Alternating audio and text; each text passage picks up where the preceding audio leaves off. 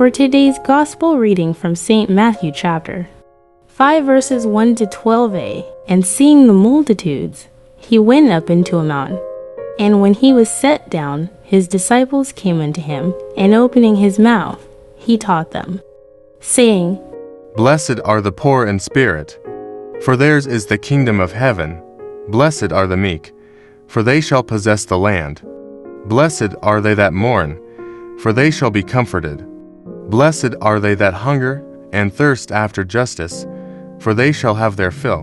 Blessed are the merciful, for they shall obtain mercy. Blessed are the clean of heart, for they shall see God. Blessed are the peacemakers, for they shall be called children of God.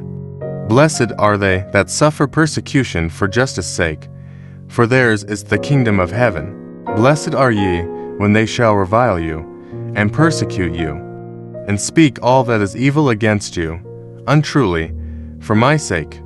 Be glad and rejoice, for your reward is very great in heaven. The word of the Lord. Praise to you, O Lord Jesus Christ.